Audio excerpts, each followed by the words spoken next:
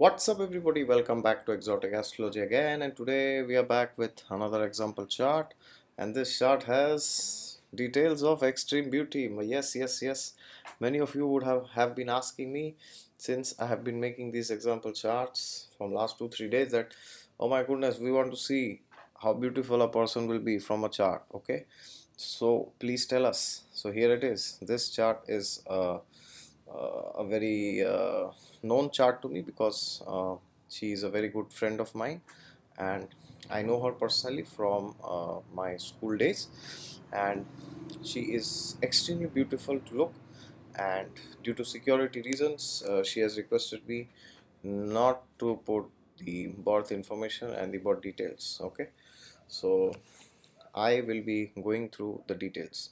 And yes, before I begin, as I always say, God is there with you all the time. Just look to Him and He will be there. And if you're new to the channel and you have not yet subscribed, then please subscribe to it. And if you want a consultation, then please approach me through my website. It's there in the description below. And if you like this video, click the thumbs up. And if you want me to make any other video, then please let me know in the comments. Okay, so let us start now. Now, before I start this video, there are some disclaimers which I want to give. Okay, so I had made these 2-3 videos recently, and then many of you have mailed me, oh my goodness, this is happening in my chart, that is happening, you said like this, you said like that. Well, let me tell you, first of all, this is not a full consultation. Okay, this is just a consultation focusing on one particular aspect. So just because there are some similarities with this chart and your chart doesn't mean the same problem is there. Okay, it can be the other way around. Doesn't mean that if you have this chart you will also be beautiful like this girl. Okay, it doesn't mean that.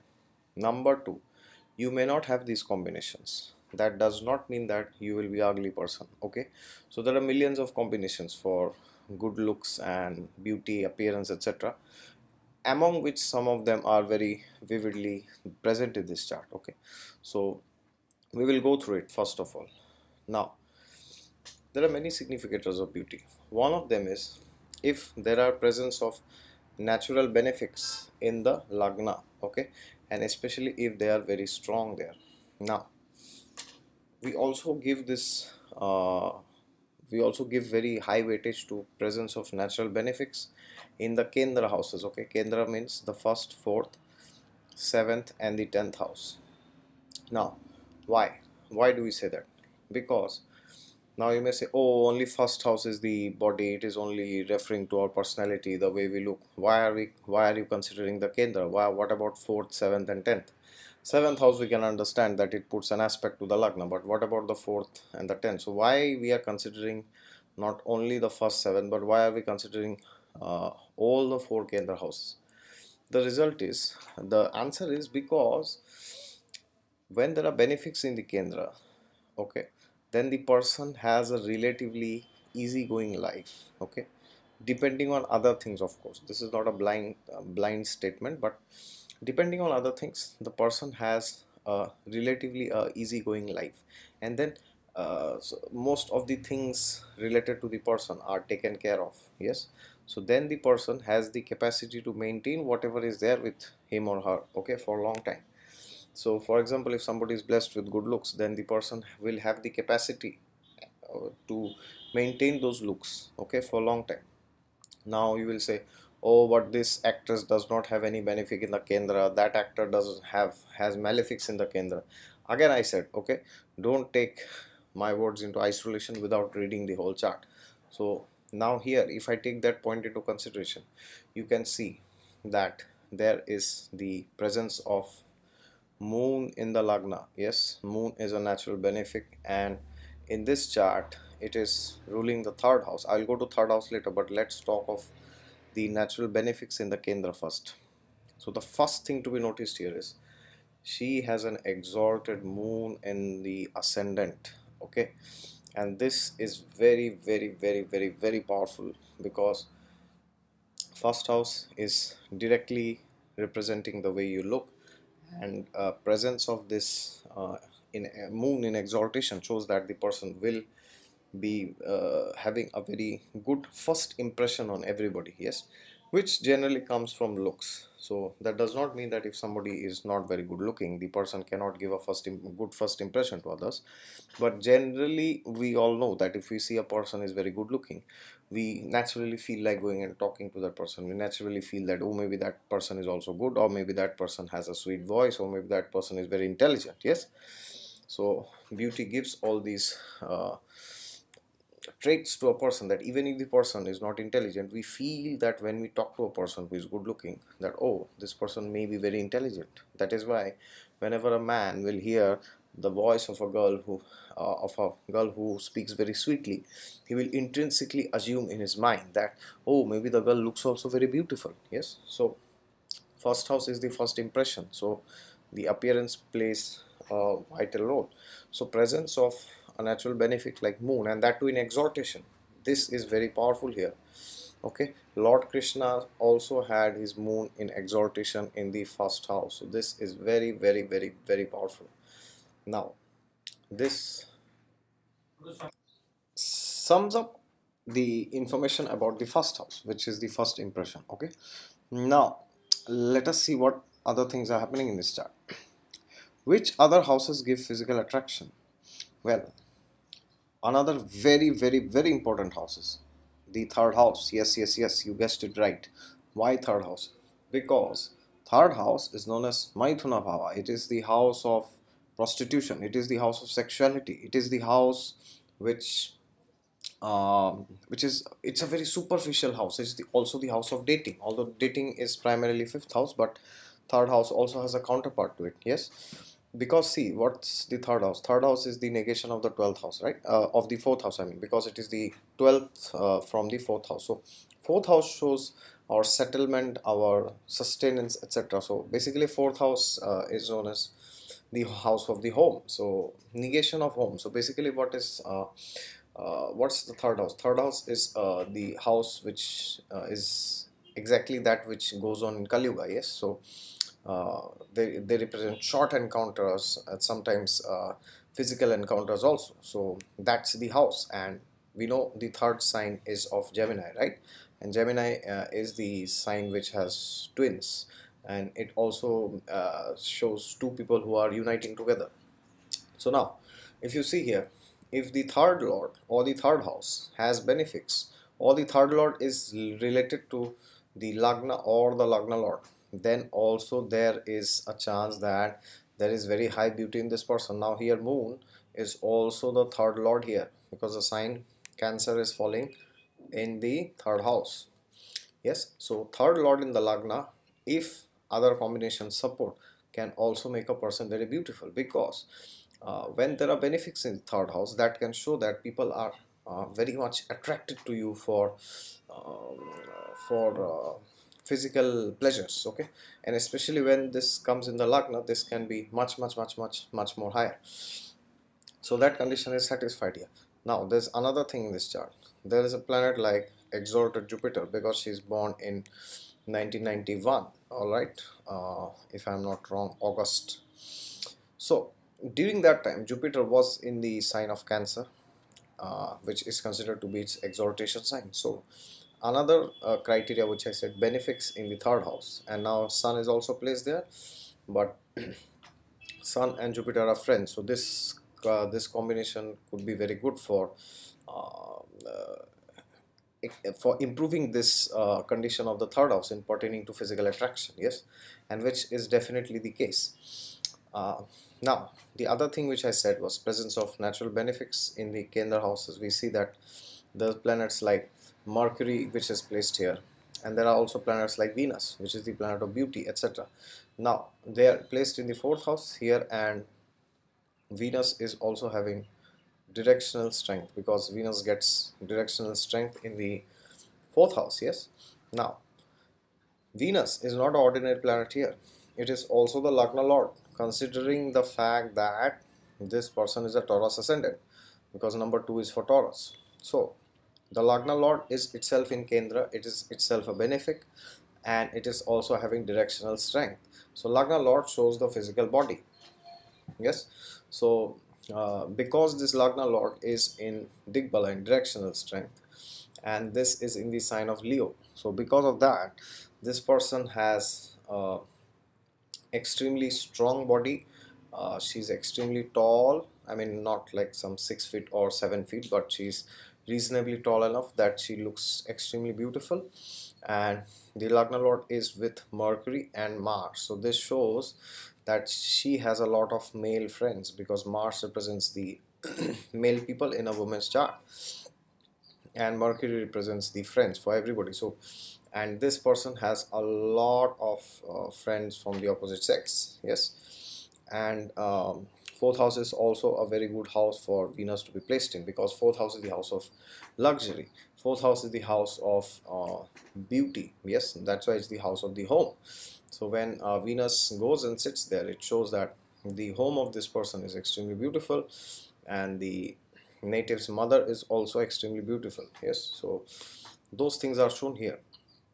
Now, another thing that has to be that is to be seen is, we have to see if there are combinations between the Lagna Lord and the fifth house. Yes, because fifth house is the house of dating. So if there are benefics in the fifth house, or the fifth lord is well placed, or with the Lagna Lord, then it can show that there are lots and lots of people who are interested in dating us. Yes, then we may get a lot of invitations from them. Yes, that can I go out with you, can we hang out, this that, etc., etc. So now if you see here, considering the fact that she's a Taurus Lagna, and the number 6 sign, which is in the fifth house, is the sign of Virgo. So ruler of this sign is Mercury.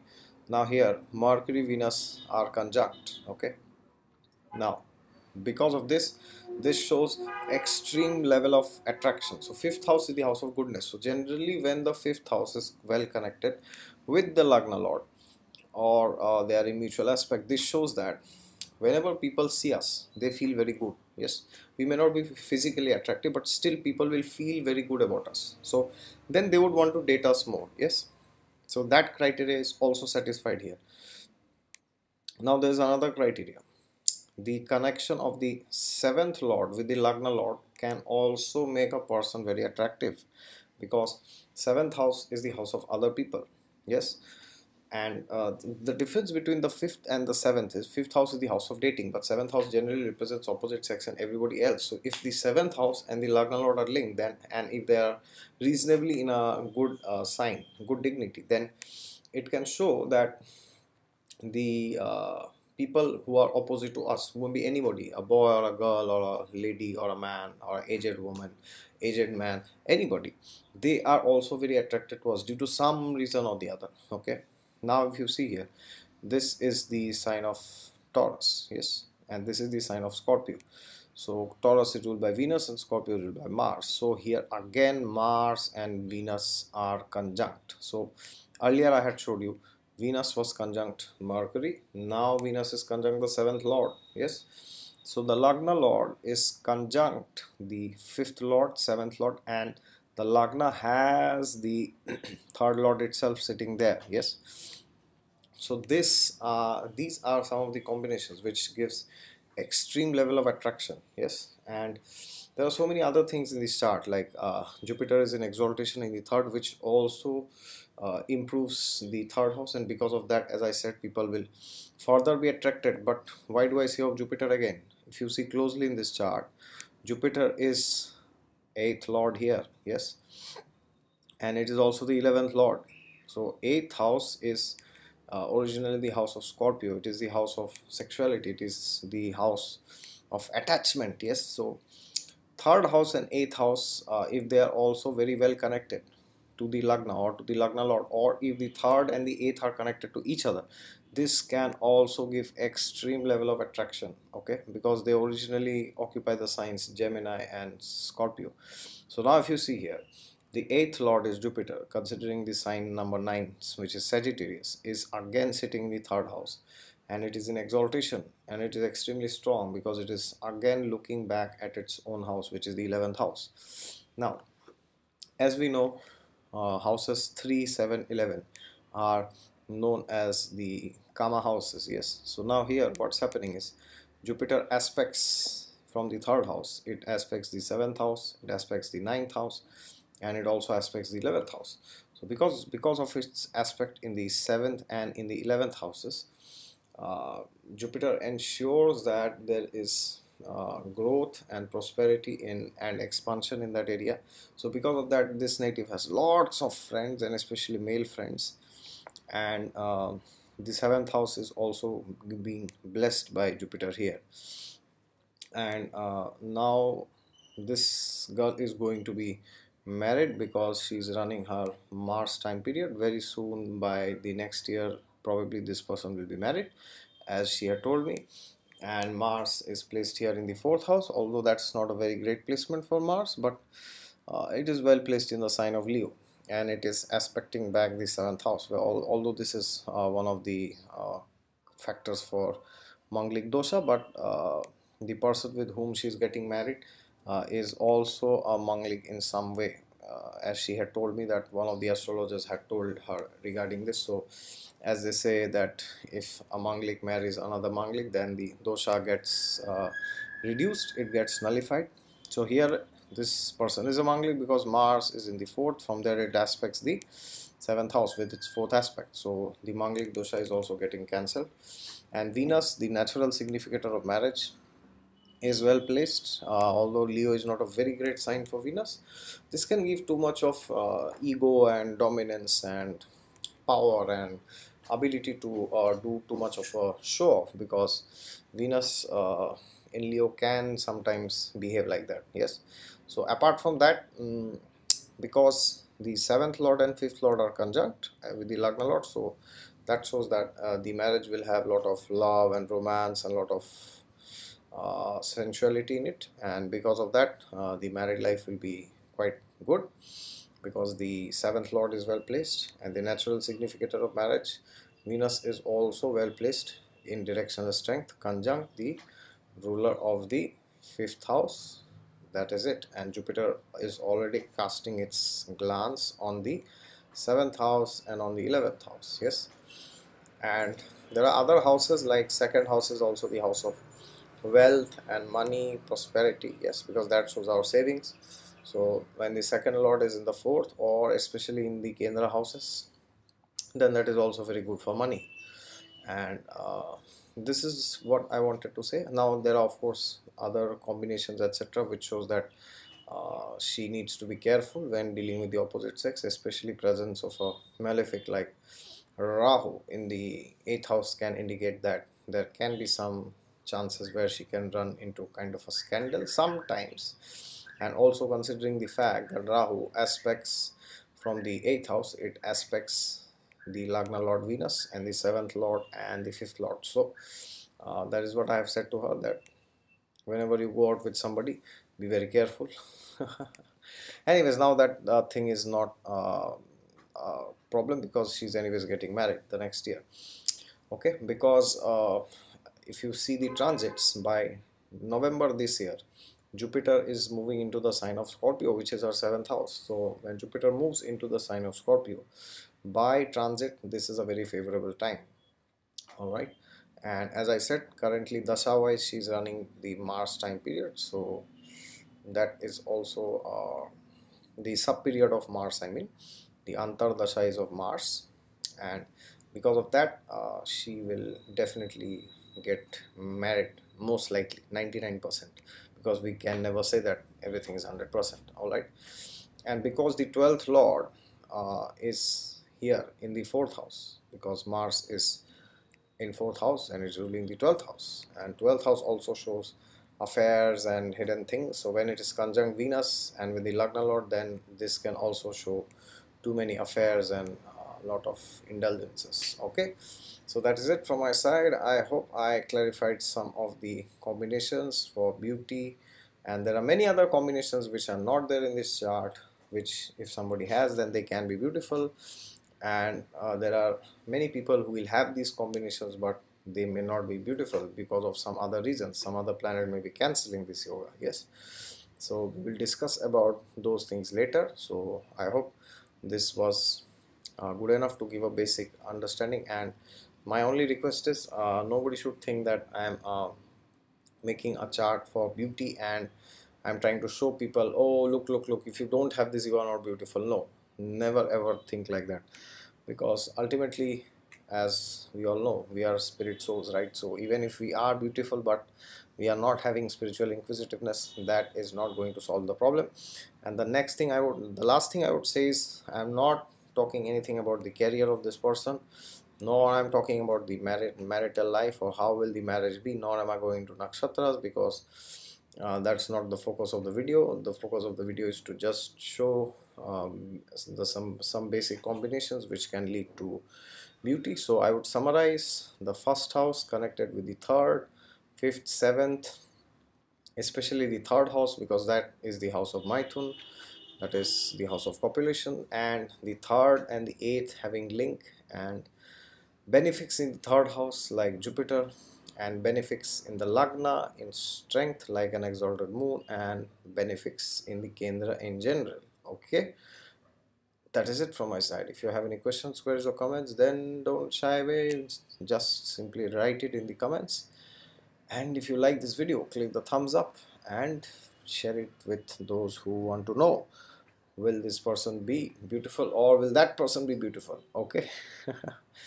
Until next time, just remember, God is there with you all the time. Just look to him and you will find him. Okay, and if you're new to the channel and you have not yet subscribed, then please subscribe to it. And if you want a consultation, then please approach me through my website. The link is there in the description box below. Okay, until next time, wish you good luck. Bye bye, see you.